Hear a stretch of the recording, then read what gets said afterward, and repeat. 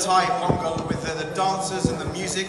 And can I have a shout out for the food, for Ruby's, because I think this food was fantastic. Really great, thank you. At Thai Pongal we remember food and the harvest, and we celebrate and think of wonderful things that have happened. And it's right that we should celebrate British Tamils and the community work that you have done.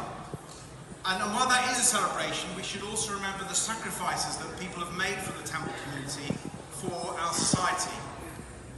And on a serious note, I particularly remember at times like these, a friend of mine who was a consultant in the NHS, Dr. Anton Sebastian Pillai. He lived in Surbiton in my constituency and became a good friend of mine over many years. And when he retired from the NHS, he thought he'd completed his service working for our wonderful NHS. But during the pandemic, he decided to come out of retirement to help. And he unfortunately caught COVID-19 and died. And so I do remember the amazing sacrifices that so many healthcare workers from the British Tamil community have given. And someone gave the ultimate. And I particularly think of Dr. Sebastian Pillai because he was not only an amazing servant for our NHS, he wrote a history, he was a historian. He wrote the Illustrated History of Sri Lanka, published in 2014, which explains the significant cultural, historical role of Tamils in the centre of the island, in the northeast of the island of Sri Lanka. So it is right we celebrate those amazing events. It's also right, though, that we think about what's happening in Sri Lanka today. Because while we are celebrating the harvest and some great things, there is a huge crisis in Sri Lanka. There's been a crisis, of course, with the shocking treatment of the Tamil people for decades now. But that crisis of the corrupt government of Rajapaksa and and the two brothers and their ilk has now even been acknowledged by every group, every people on the island of Sri Lanka. And I think it's incumbent on us not just to reflect on that, but think about how we can help. So while the new President Wickramasinghe has reached out and wants to talk to Tamil people and representatives from TNA and others, it's quite understandable when I talk to Tamil friends here that they don't trust President Wickramasinghe.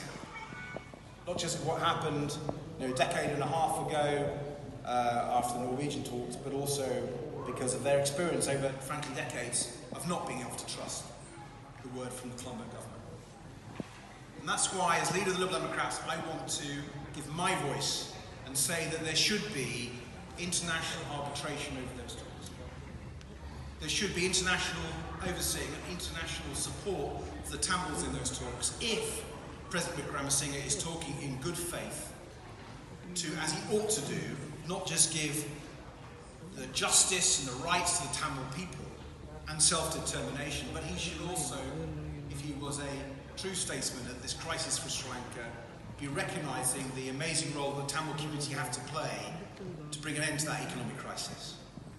So I hope the British government, other international governments and the Sri Lankan government will heed this call and help play a constructive part in these talks, because it is a moment that could be seized with the right leadership.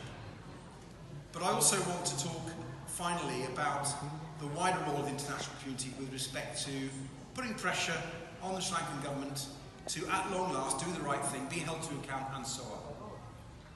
And we've seen leadership from the Prime Minister and Foreign Secretary in Canada. The recent decision to impose sanctions on the former Prime Ministers Gotabaya Rajapaksa and Mahinda Rajapaksa are absolutely right.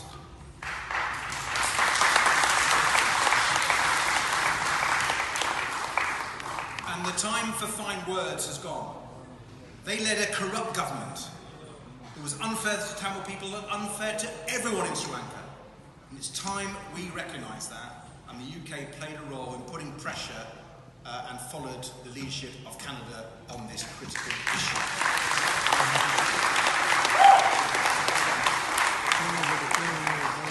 There is so much more that can be said, but there's much more music and dancing to be enjoyed. So let me bring my remarks to an end by first of all saying Nandri for inviting me and for this wonderful evening. but also Thai Pongal Valtukau.